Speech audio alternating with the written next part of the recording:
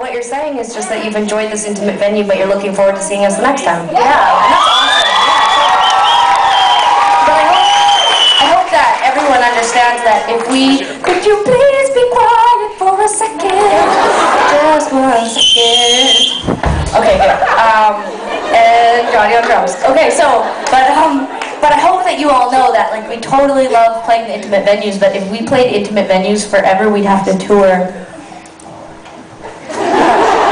And so when we come back, it's going to be a bigger show, but we will do our best, you know, to like still connect and to make you still feel like, you know, this was like an intimate show. And even if no kissing, no kissing or massaging you, but we promise to do everything that we can to continue to be as intimate with you as we possibly can, while still making hordes of money so that we can buy bling and